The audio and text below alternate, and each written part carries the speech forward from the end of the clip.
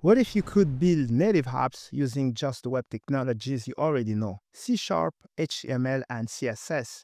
That's what Blazor Hybrid lets you do. In this video, I'll build a Todo app using Blazor Hybrid, the same app I built earlier with .NET MAUI, so you can see how the two approaches compare.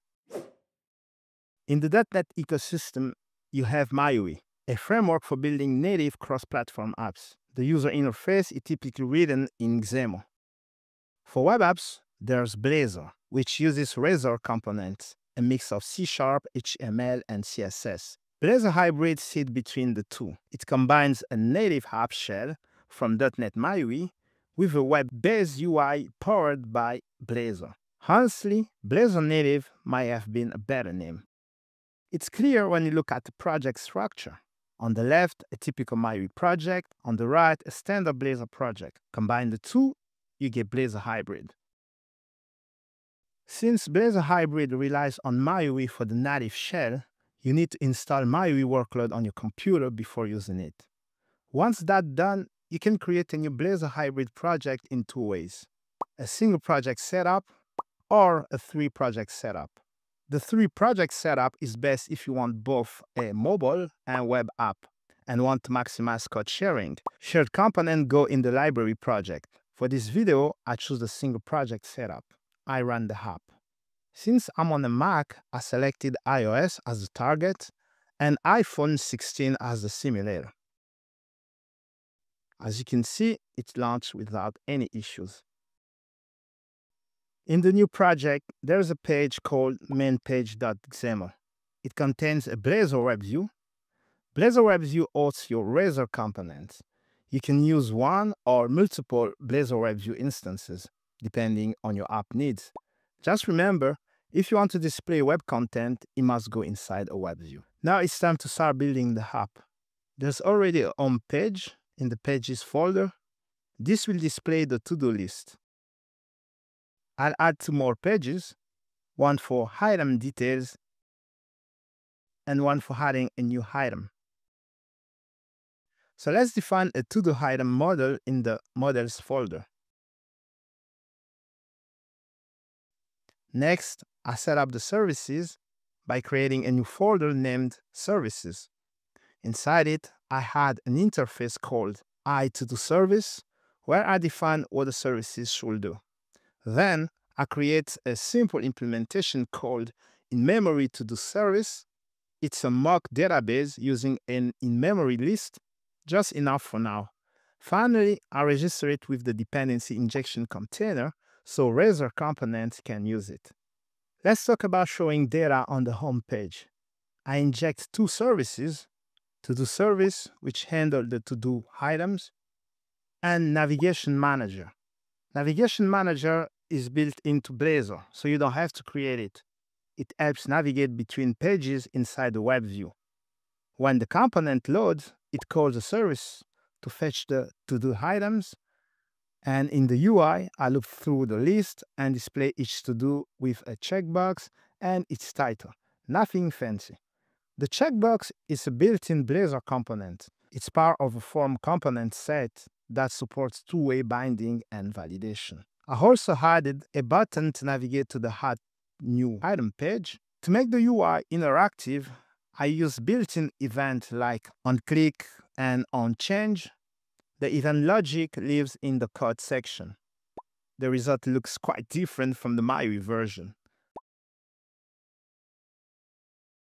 The good news, since this runs in a web view, you can use Bootstrap, Tailwind, or full UI libraries like ModBlazor or Radzen to enhance the look of your app.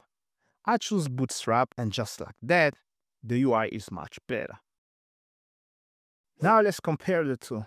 For a basic to-do list, Blazor Hybrid handles it with 10 lines of code. MAUI requires much more markup and layout configuration in XAML. It's surprising how much markup MAUI needs for a simple list compared to Blazor Hybrid. But there's a trade-off. The MAUI collection view offers powerful native features, like virtualization for large datasets, data grouping with header, and flexible layout. Feature not built into standard HTML list. Blazor has a quick grid component for effective data display, And libraries like Blazor and Radzen also offer grid and table components. On the logic side, MAUI typically follow the MVVM pattern. The UI talks to the view model, which contains logic and communicate with services. Its structure, layered and promote testability, but also means more files, more setup, more plumbing. In Blazor Hybrid, the experience is simpler. Logic lives in the code block of the Razor component. You fetch data, handle events, and render UI all in one file. You can still split logic into separate files if needed. So how does Blazor Hybrid handle moving between pages compared to MAUI? It works like client-side routing in SPA. You pass a route and the right component loads. For example, in the detail page, I define the route like this, and from the home component, I navigate like this. I also added a route constraint to ensure ID is a valid grid. When testing, I ran into an error. The error occurred inside the WebView. So to debug it, I used the WebView developer tools on my Mac.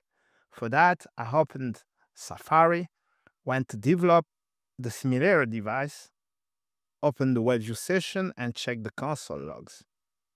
The issue, I wrote a GUID with an uppercase G in the route. It should be lowercase. So once I fixed that, the navigation worked.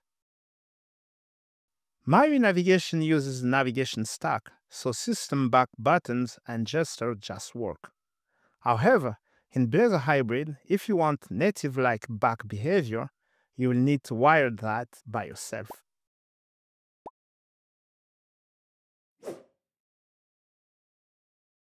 One big question developers have with Blazor Hybrid is, can it talk to native device features like the file system or camera? Yes, it can. In the Add page, for example, I let user pick a file.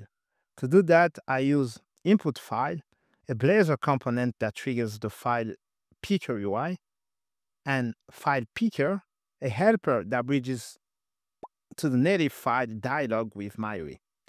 While the UI looks and behaves like a web app, under the hood, it's still native. The web view serves as the front end, but the C# code can call native APIs through MAUI libraries. So in contrast, .NET MAUI uses native UI directly and calls native API without a bridge, just pure C#. Blazor Hybrid lets you build real native apps using just C#, HTML, and CSS, a big win for teams with web experience. Now, how is this different from a powerful progressive web app? Good question. A progressive web app, even when installed, still runs inside a browser, in a sandbox. Blazor Hybrid runs inside a native MAUI shell, giving you direct access to native APIs using C#. That unlocks capabilities progressive web apps can't fully reach, at least not yet. Thanks for watching. See you next time.